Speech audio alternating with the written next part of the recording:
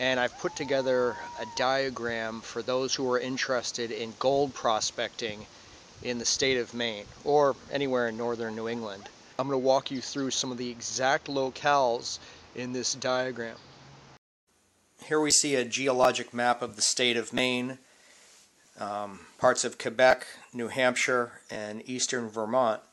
The main feature associated with gold formation is the tectonic events. Now what this means is this is when the plates in the oceanic floor thrust up against the continent, creating huge rock formations thrusting vertically upwards with bubbles of mineral-rich liquid that was squeezed from the rocks under incredible pressure. And in this liquid mineral soup, that's where gold's from. Gold is actually the liquid that was squeezed out of the rocks because of this incredible pressure from these tectonic events. You can see in western Maine and parts of northern Maine up near Baxter State Park, but especially north of the Eustis area into some of the western lakes regions of Maine into northern New Hampshire and down the White River Valley bordering Vermont, this band of tectonic event geology. Now I've numbered these areas here. Number 1 on the map is showing the Eustis area, which is up near Sugarloaf Ski Area. And this very thin band you can see to the east and west of the Eustis area goes roughly to Route 201. But that is where one would have good success with panning the rivers and streams. The most popular area of Maine for gold panning would be numbered 2, and that is basically in the Byron Andover area, where the Swift River and the east branch of the Swift River attract a lot of gold panners and even people dredging.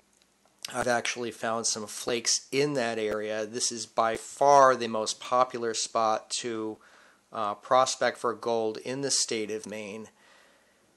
Anywhere in there from Grafton Notch on the border of Maine and New Hampshire right up through the Swift River in the Byron area is good for prospecting. Then north of that you see labeled number 3. This would be a very remote area of the state near Lake Aziscohos and Umbagog. So if you've got a four-wheeler and you're comfortable being self-reliant and really in a remote location, you may want to check out this area, because I don't think many people have really prospected in this area, yet you can see that the geology is perfect for gold prospecting. The most accessible areas on this map would of course be the Byron area, to a lesser extent Grafton Notch. Grafton Notch is very rugged terrain. The Appalachian Trail runs through there.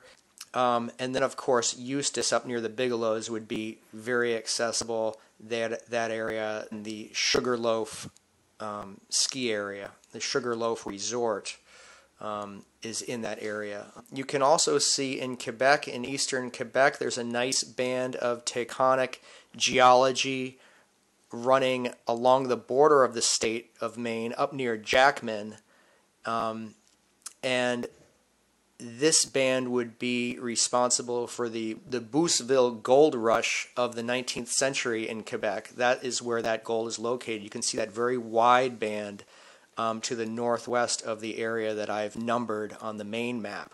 But for the more adventurous, you may want to head up near the Jackman area and cross the border into Quebec and check out the Booseville area and the river that runs through that area.